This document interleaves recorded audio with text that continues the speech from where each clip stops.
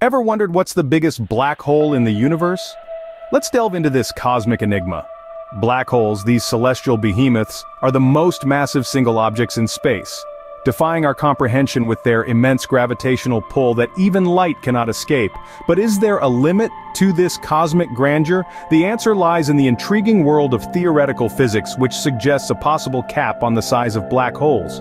Akin to an insatiable cosmic beast, the black hole continues to devour everything in its path until it hits a theoretical wall.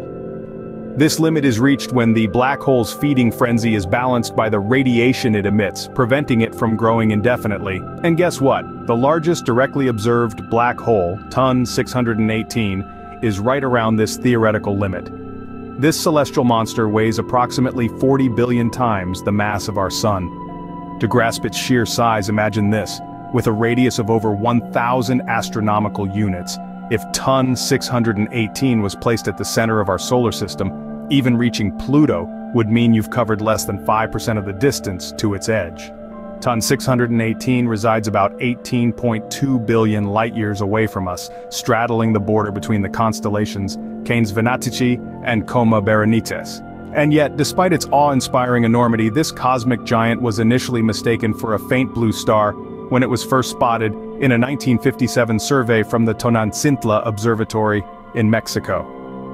Now that we know about the existence of black holes and the biggest one we found, let's dive deeper into the story of TON 618. Hold on to your hats as we journey through space and time, unraveling the mysteries of the universe, one black hole at a time. The discovery of TON 618 is a fascinating tale of astronomical detective work. Picture this. It's the late 1950s and astronomers are conducting a survey from the Tonantzintla Observatory in Mexico. Amidst the vastness of the cosmos, a faint blue star catches their attention. But this was no ordinary star. It would take a decade of meticulous observations and analysis to reveal the true nature of this celestial body. TON 618, as it came to be known, was no star at all. Instead, it was a massive black hole, a monstrous entity with an estimated weight of 40 billion solar masses.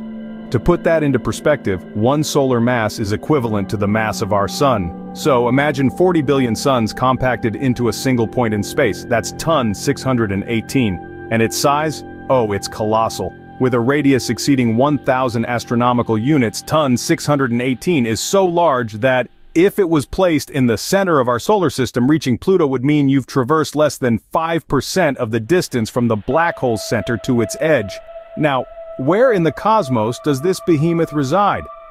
TON 618 sits approximately 18.2 billion light-years away from us, teetering on the border between the constellations Canes Venatici and Coma Berenices. A light-year, as you might know, is the distance light travels in a year, and light is the fastest thing in the universe. So TON 618 is really far away, but TON 618 is not just a black hole, it's also a quasar, one of the brightest objects in the universe. And we'll delve into that radiant aspect of TON 618 in the next scene. For now, let's marvel at the incredible journey of discovery that led us to this celestial titan, a journey that reminds us of our endless quest for understanding the cosmos. What makes TON 618 even more special is the fact that it powers a quasar. Quasars are among the brightest objects in the cosmos, outshining even galaxies. They draw their intense light from the gravitational energy of the central black hole. Now, let's imagine the process.